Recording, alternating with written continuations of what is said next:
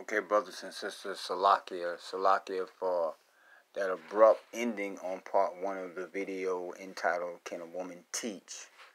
Um, again, Salakia in ancient Hebrew means forgive me. So I had not realized that the phone was going to cut off that shortly in my recording time.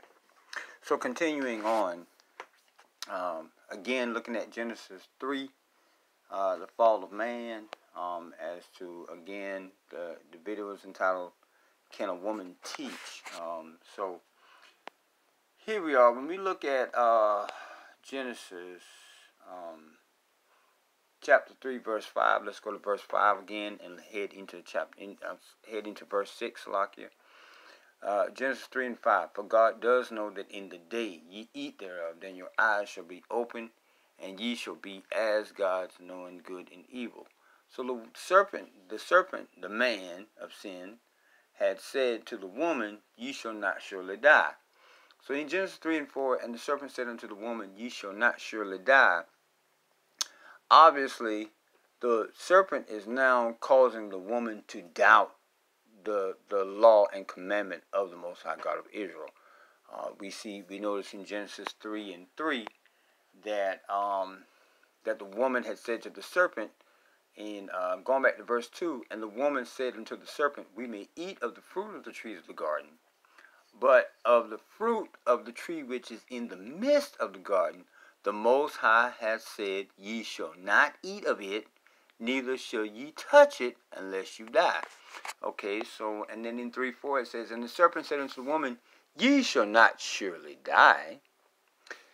Now, when you hear that, when you hear the serpent speaking that way, the man of sin, as we explained in Isaiah 14:12 through Isaiah 14, verse 12 through 14:16, that the serpent is a man, and in the earth he operates in a people, and those people are again Esau, Edom, which you can find in Malachi 1 and 4, where it says, Esau, you shall be called the territory of wickedness. Wickedness is evil and evil doings. So the serpent has a seed again. Just going back over the information that was in the video number 1, as we bring it into video number 2. And as you can see in Genesis 3:4, the serpent has caused doubt to enter into the mind state and the mindset of the woman by saying, Ye shall not surely die. Now again, as we stated in the video number 1, the Eve had never seen this man before.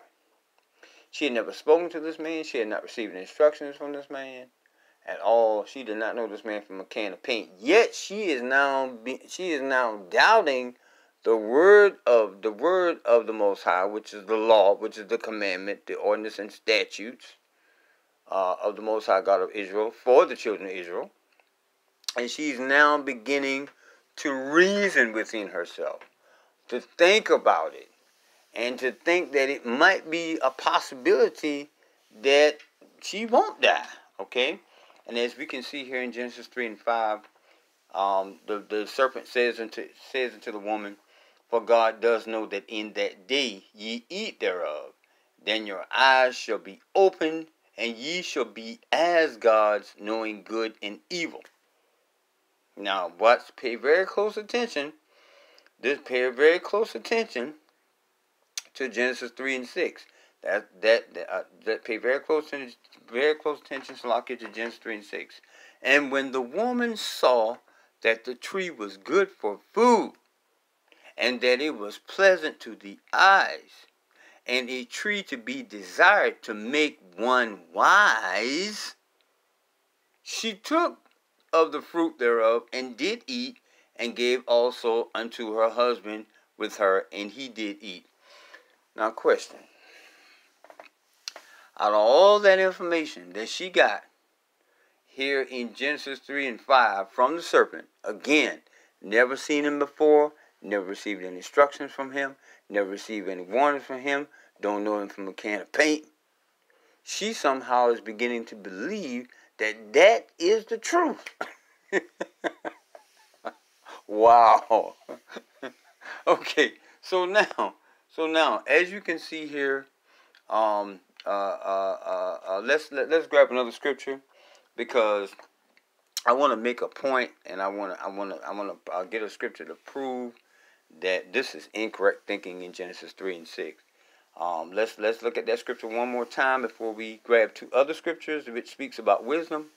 Genesis 3 and 6. And when the woman saw that the tree was good for food, and that it was pleasant to the eyes, and a tree to be desired to make one wise, she took of the fruit thereof and did eat. Okay, now let's grab Proverbs 9 and 10, because we're gonna find out what will make us wise for real. Okay, and that's Proverbs 9 and 10. Okay, we're gonna find out what would make us wise. Okay, it says here, Proverbs 9 and 10 on your screen. It says, "The fear of the Lord power is the beginning of wisdom, and the knowledge of the holy is understanding." The fear of the Lord. The fear of the Lord. Okay, let's grab Psalm 111 and verse 10. Then we're going to discuss that for a few minutes. And then we're going to begin to wrap this video up in less than 3 to 4 minutes from that point. Hopefully, Lord willing, we can accomplish that. Okay, Psalm 119, Psalm 111, verse 10. Okay, now, Psalm 111, verse 10, as I stated earlier, this particular Blue Letter Bible is very, very sensitive. You have one number or one quotation mark or a colon in the wrong spot, you will get nothing. Psalm 111, verse 10. Okay, that's right there. Okay, now, again, linking Psalm 111:10 in with our last precept or scripture of Proverbs 9 and 10. The fear of the Lord power is the beginning of wisdom. A good understanding have all they that do his commandments. His praise endureth forever.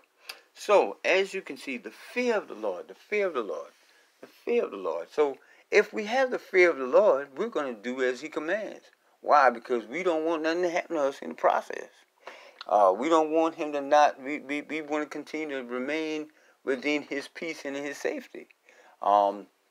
Even giving looking at an earthly example, when my dad, when I was younger, I was in middle school, elementary school, my dad used to say to me, and my dad used to say, all right, when I get off work today, I want your room clean.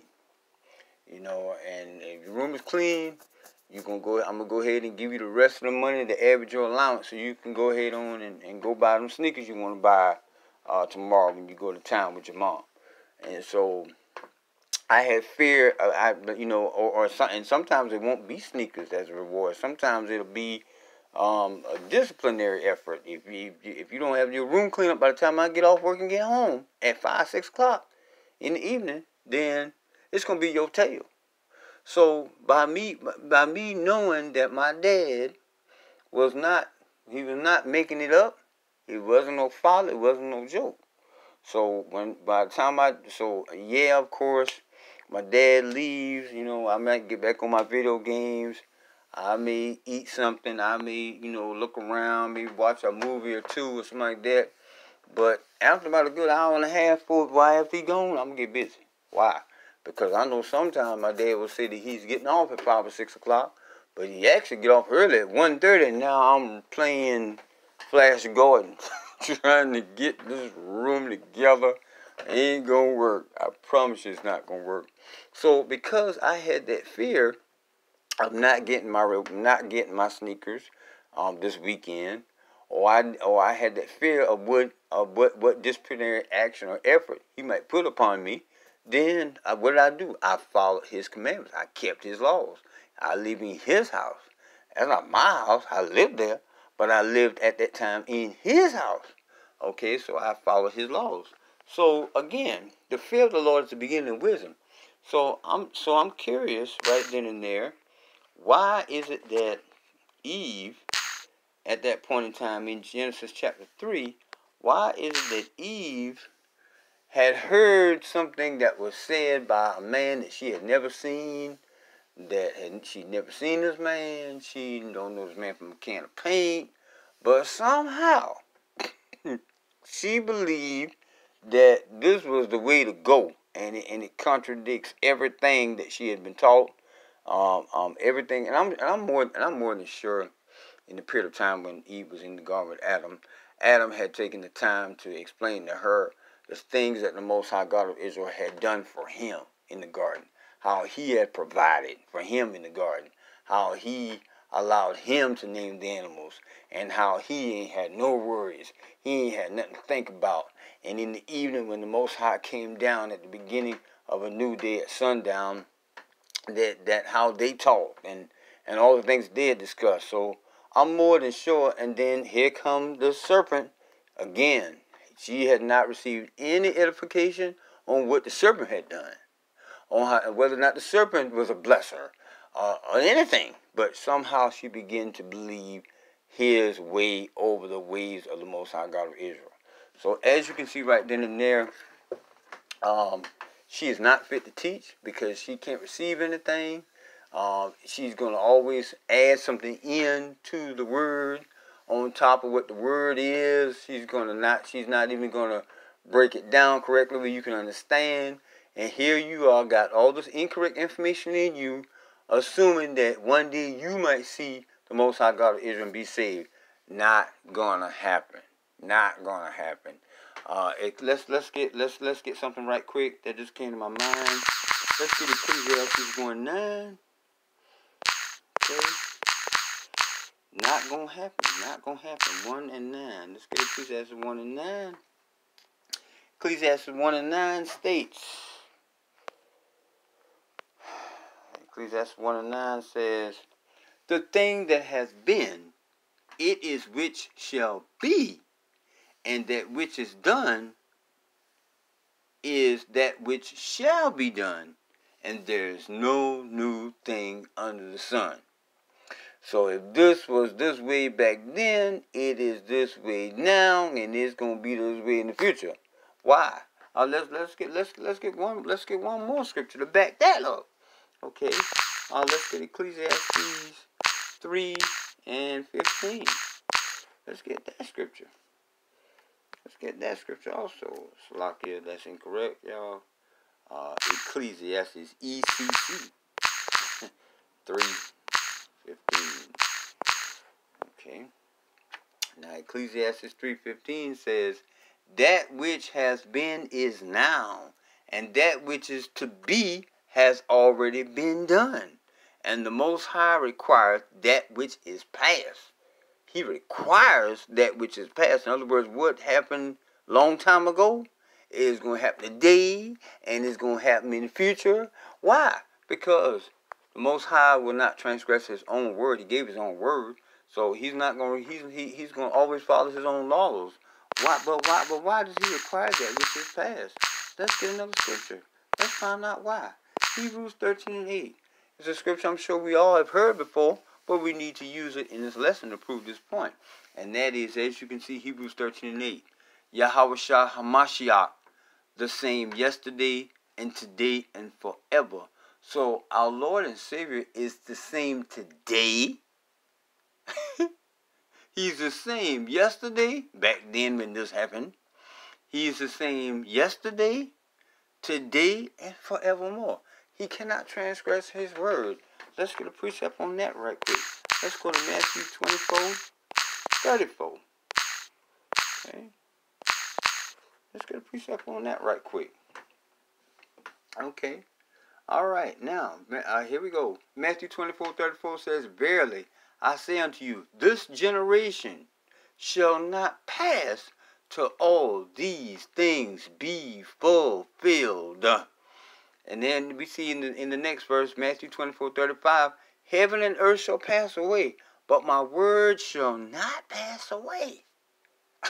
My word shall not pass away. We are reading his word right now. It shall not pass away. And in that scripture, as you can see, heaven and earth shall pass away. Heaven and earth, we all know the earth is not going anywhere. So how can heaven and earth pass away? Well, right now, the people who are in charge, who are in rulership on this earth right now, according to Deuteronomy 28:48 through 64, those people are who? Esau, Edom.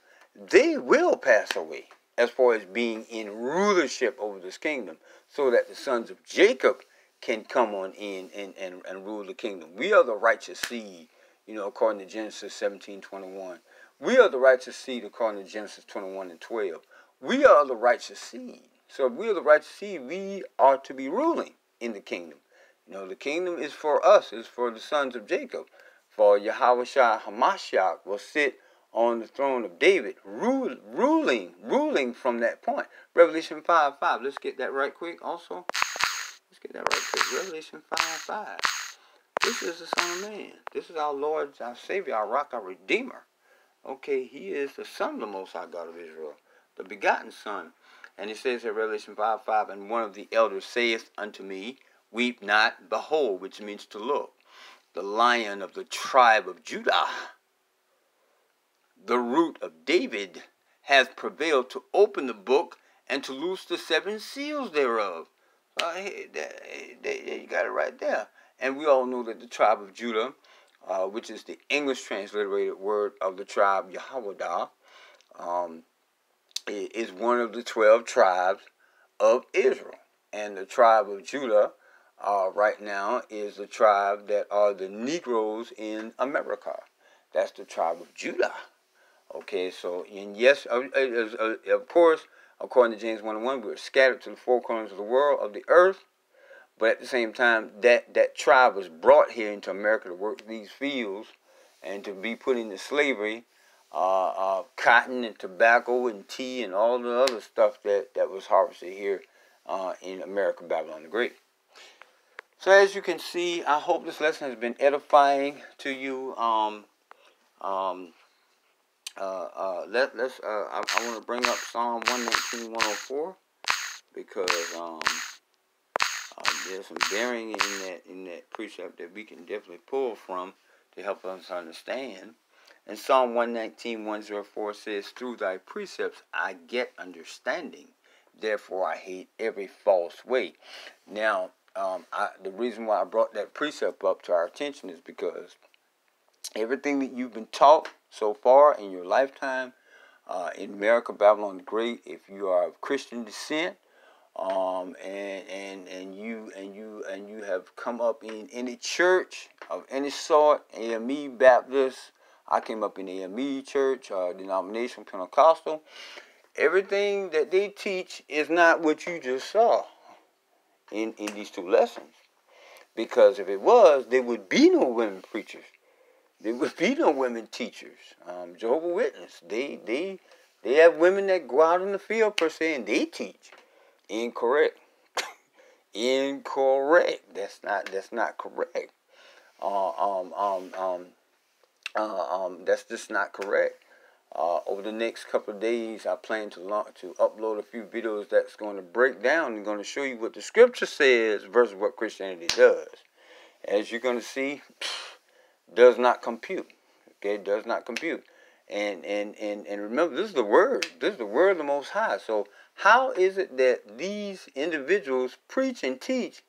Okay. The only thing I can accomplish is that they preach and teach. They preach and they teach, but they don't read. So if you don't read, and you can't quote these scriptures, and you don't read these scriptures and break these scriptures down, then what you're telling the people is something that was made up, that somebody added to, and you went and add to it, and I'm going to take that away because I don't like the sound of that. Well, whose God is that?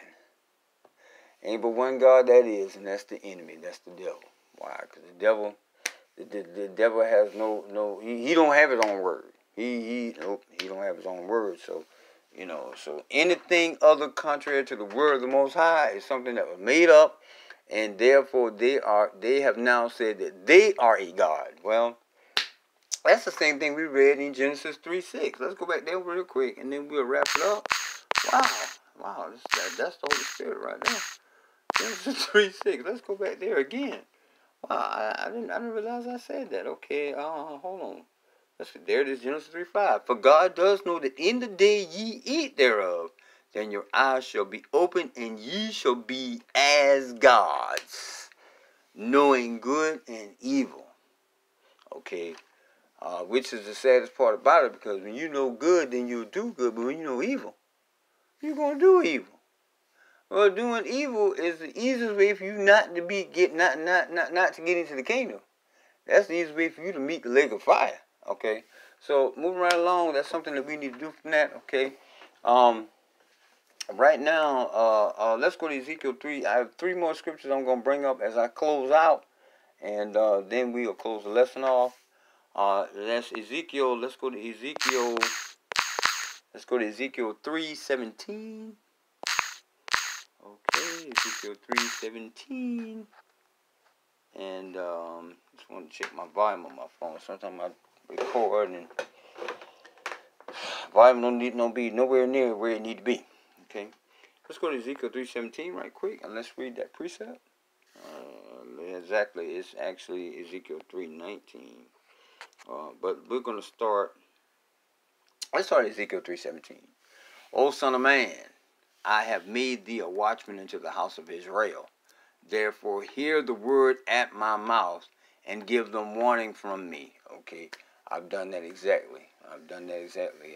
In this lesson, I've brought up the scriptures that prove to us that a woman cannot teach, and I went all the way into Genesis chapter 3 from the very beginning, and I have explained why she can't teach, because she will always want to reason out with the law.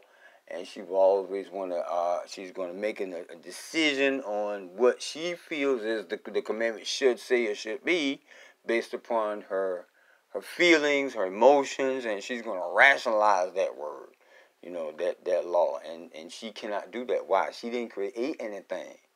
The Most High created her.